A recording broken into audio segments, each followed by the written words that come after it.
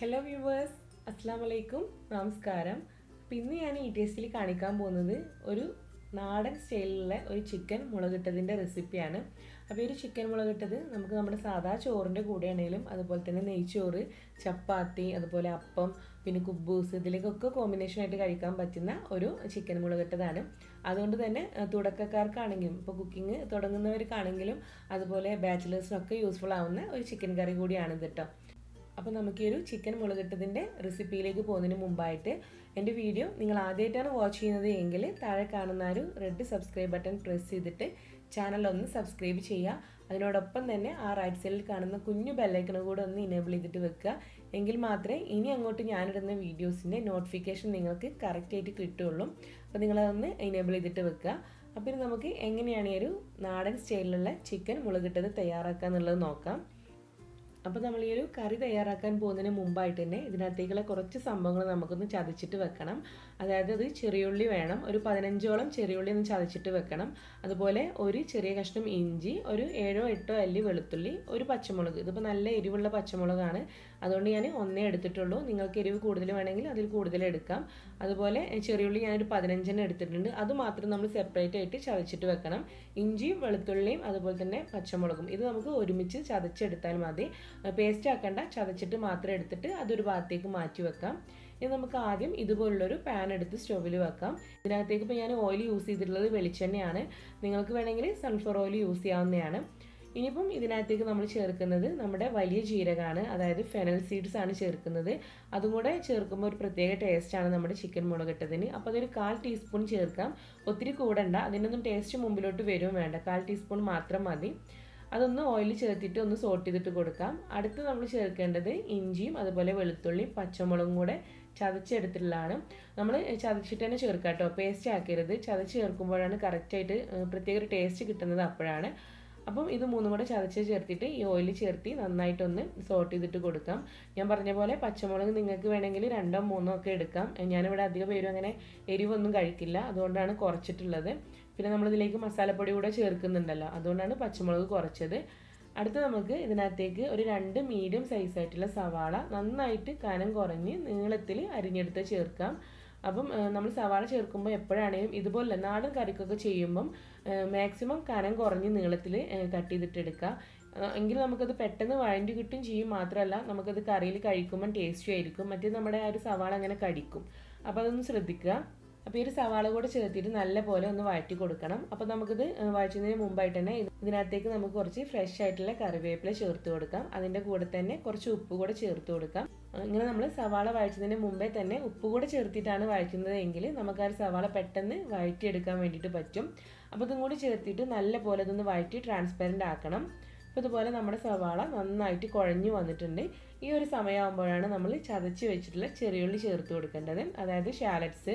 അപ്പോൾ ഞാനൊരു 15ഓളം ചെറിയുള്ളിയാണ് എടുത്തുള്ളത്. അത് അരിഞ്ഞ് ചേർക്കരുത്, ഞാൻ പറഞ്ഞ പോലെ ചതച്ചിട്ട് തന്നെ ചേർക്കുക. അതുപോലെ നിങ്ങളുടെ കയ്യിൽ ചെറിയുള്ളി ഇല്ല എങ്കിൽ ചേർക്കണ്ട, ഉണ്ടെങ്കിൽ ചേർത്ത് കഴിഞ്ഞാൽ നമ്മുടെ കറിക്ക് കുറച്ചുകൂടെ ടേസ്റ്റി ആയിരിക്കും. അപ്പോൾ അതുകൂടെ ചേർത്തിട്ട് വീണ്ടും ഈ ഒരു സവാളയും ചെറിയുള്ളിയും ഇഞ്ചി വെളുത്തുള്ളി എല്ലാം കൂടിയിട്ട് 1 മിനിറ്റ് കൂടെ നന്നായിട്ടൊന്ന് വഴറ്റി കൊടുക്കാം. അതിനുശേഷം മാത്രമാണ് നമ്മൾ മസാലപ്പൊടികൾ ചേർക്കാൻ പാടുള്ളൂ. അപ്പോൾ ഇതുപോലെ നമ്മുടെ ഒരു സവാള അതുപോലെ ചെറിയുള്ളി ഇഞ്ചി വെളുത്തുള്ളി എല്ലാം തന്നെ നന്നായിട്ട് വഴറ്റി മിക്സ് ആയിട്ടുണ്ട്. ഇനി നമുക്ക് ഇതിനകത്തേക്ക് മസാലപ്പൊടികൾ ചേർത്ത് കൊടുക്കാം. അപ്പോൾ ആദ്യം നമുക്ക് ചേർക്കേണ്ടത് മഞ്ഞൾപ്പൊടിയാണ്. ഞാനൊരു 1/4 ടീസ്പൂൺ മഞ്ഞൾപ്പൊടി ചേർത്തിയിട്ടുണ്ട്. ഇത് നമ്മുടെ നാടൻ മഞ്ഞളാണ്, അതുകൊണ്ട് തന്നെ കുറച്ച് ചേർത്തി കഴിഞ്ഞാൽ തന്നെ നല്ല കളറും അതിൻ്റെ ടേസ്റ്റും ഉണ്ടാവും. അപ്പോൾ ഒരു 1/4 ടീസ്പൂണേ ചേർത്തിയിട്ടുള്ളൂ. അതുപോലെ എരിവിന് വേണ്ടിയിട്ട് മുളക് പൊടി ചേർത്ത് കൊടുക്കണം. ഒരു 1 ടേബിൾ സ്പൂണോളം നല്ല എരിവുള്ള മുളക് പൊടിയാണ്, അത് ചേർത്ത് കൊടുക്കാം. അടുത്ത് നമുക്ക് ഇതിനകത്തേക്ക് ചേർക്കേണ്ടത് മല്ലിപ്പൊടിയാണ്. അത് ഞാനൊരു 1.25 ടേബിൾ സ്പൂൺ ചേർക്കുന്നുണ്ട്. ആദ്യം ഒരു 1 ടേബിൾ സ്പൂൺ എടുക്കുക, എന്നിട്ടൊരു 1/4 ടേബിൾ സ്പൂൺ എടുക്കുക. അങ്ങനെ 1.25 ടേബിൾ സ്പൂണോളം മല്ലിപ്പൊടി കൂടെ ചേർത്തിയിട്ടുണ്ട്. ഇത് മൂന്നും ചേർത്തതിന് ശേഷം ഈ ഒരു സവാള നന്നായിട്ടൊന്ന് വഴറ്റി കൊടുക്കണം. നമുക്കിതിൽ ഇനിയും മസാലപ്പൊടികൾ ചേർക്കാനുണ്ട്, പക്ഷേ ഇത്രയും ഈ ഒരു 3 ചേർത്തിട്ട് നന്നായിട്ടൊന്ന് സവാളയിൽ നന്നായിട്ടൊന്ന് വഴറ്റി കൊടുക്കണം. എന്താ പറയുക, നമ്മളൊന്ന് മൂപ്പിച്ചിട്ട് എടുക്കണം. നമ്മുടെ ഈ ഒരു 3 പൊടികളും കൂടിയിട്ട് ഒന്ന് മൂപ്പിച്ചിട്ട് എടുക്കുക. അതിന് ശേഷമാണ് നമ്മൾ ബാക്കിയുള്ള മസാലപ്പൊടികൾ ചേർക്കുന്നത്. പിന്നെ പലരും ഓൾറെഡി ഈ പൊടികളൊക്കെ മൂപ്പിച്ച് വെച്ചിട്ടുണ്ടാവും, അതായത് ചൂടാക്കിയിട്ട് വറുത്തൊക്കെ വെച്ചിട്ടുണ്ടാവും. അങ്ങനെയുള്ളവർ പിന്നെ പൊടികളൊന്നും ചേർത്തിട്ട് ഒത്തിരി ടൈമൊന്നും വറുത്തെടുക്കണ്ട. അപ്പം ഈ ഒരു 3 പൊടി ചേർത്തതിന് ശേഷം ഒന്ന് ഞാൻ വഴറ്റിയെടുത്തിട്ടുണ്ട്. ഇനി നമുക്കിതിലേക്ക് കളറിന് വേണ്ടിയിട്ട് നമ്മുടെ കാശ്മീരി റെഡ് ചില്ലി പൗഡർ ചേർക്കാം. അപ്പോൾ നമ്മുടെ ഒരു കറിക്കും തന്നെ നല്ല കളറായിരിക്കും, എരിവിൻ്റെ കൂടെ തന്നെ കളറും കാണും. അതുപോലെ ഒരു 1/4 ടീസ്പൂൺ ഗരം മസാല പൗഡർ ചേർത്ത് കൊടുക്കാം. അതിൻ്റെ കൂടെ തന്നെ ഒരു 1/4 ടീസ്പൂണോളം കുരുമുളകിൻ്റെ പൊടി ചേർക്കാം. അപ്പോൾ ഒത്തിരി എരിവൊക്കെ ഇഷ്ടമുള്ളവരാണെന്നുണ്ടെങ്കിൽ ഒരു 1/2 ടീസ്പൂണോളൊക്കെ കുരുമുളകിൻ്റെ പൊടി ചേർക്കാം. എന്നിട്ട് വീണ്ടും ഇതിനെ നല്ലപോലെ ഒന്ന് വഴറ്റി കൊടുക്കാം.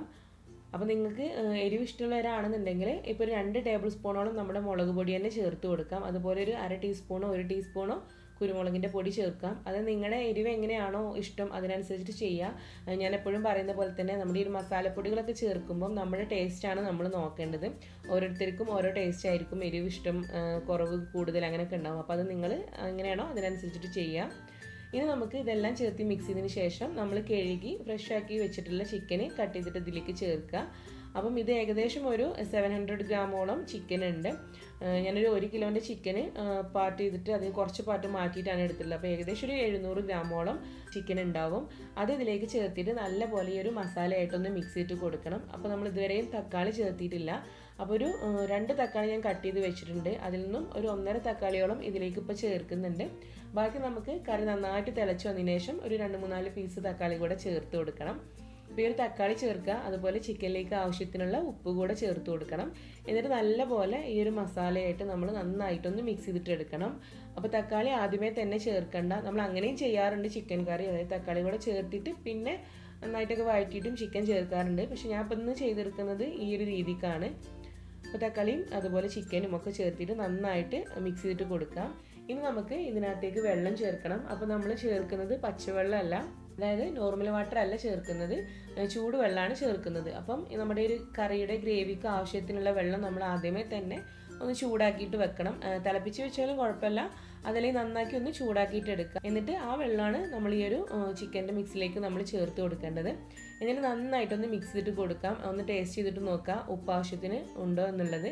ഇല്ലെങ്കിൽ ഉപ്പ് നമുക്ക് ചേർക്കാം. അപ്പോൾ ഞാൻ ഇവിടെ കുറച്ച് ഉപ്പ് കൂടെ ചേർത്തിയിട്ടുണ്ട്. എന്നിട്ട് നല്ലപോലെ മിക്സ് ചെയ്യാം. ഇതിപ്പോൾ ചെറുതായിട്ട് തിള വരുന്നുണ്ട്. ഈ ഒരു സമയം ഇതിലേക്ക് കുറച്ചുകൂടെ ഫ്രഷ് ആയിട്ടുള്ള കറിവേപ്പില ചേർത്ത് കൊടുക്കാം.